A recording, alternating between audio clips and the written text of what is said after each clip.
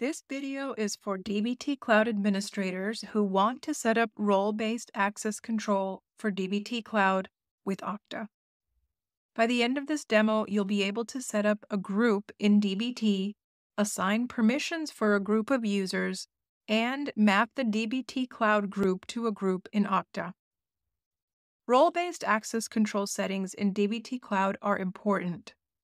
They ensure your users have the right permissions in DBT via the single sign-on or SSO flow.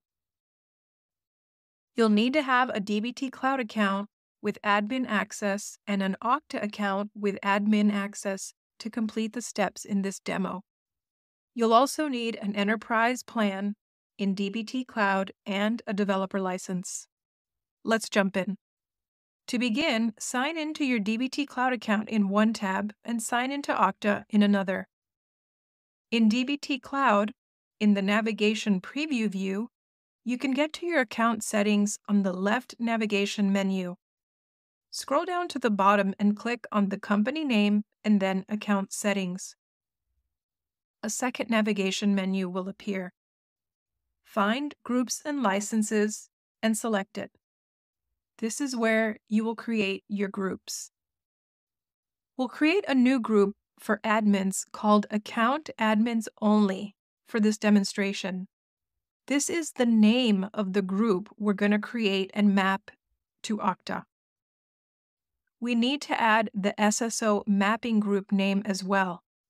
Notice this name is case sensitive. It has to be an exact match with the value you have in Okta. The value here must match a value in your identity provider. This is important. Once we create the group name in Okta, we'll come back to this field to finish the SSO mapping between systems. When that's complete, we'll move on to the next step, which is specifying permission sets. Let's go to the Okta admin dashboard. Here you see a menu with options on the left. Select Directory from the menu, then Groups from the dropdown. Create a new group by selecting Add Group. Give the group a name. For this, I'll do Account-Admins. This is the SSO mapping that goes back in the DBT Cloud SSO field. Give the group a short description. Group for account admins in DBT Cloud. Hit Save. Refresh the screen to see the group you just created in Okta. You can see that there are no people in this group yet. You can assign people to the group and also applications. Let's start with applications by selecting Assign Applications. I'm signed into my existing DBT Cloud account, and now I can select it. Now that's done. So let's go back to DBT Cloud. In the SSO field, type in the group name, which is Account-Admins.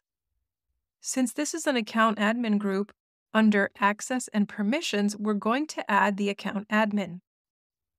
You don't need to add any of the permissions because the account admins have the highest level of permissions. Save and close this out.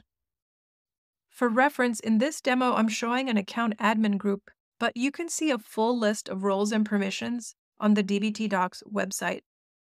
You can also see the account level permission sets and decide which ones make sense for your group and mapping. For example, let's say you want to create permissions for a developer and you only want that group to access specific projects. You can select specific projects, for example, analytics. Once you add someone to a group in DBT Cloud, Okta will send a SAML response to our application when they sign in to DBT, and they'll be mapped to their group automatically. Back in the Okta dashboard, click on the group you created and select the People tab. Next, you want to specify the actual users in this group. So let's start assigning users to this group. Let's say Sophia should be in this account admin group.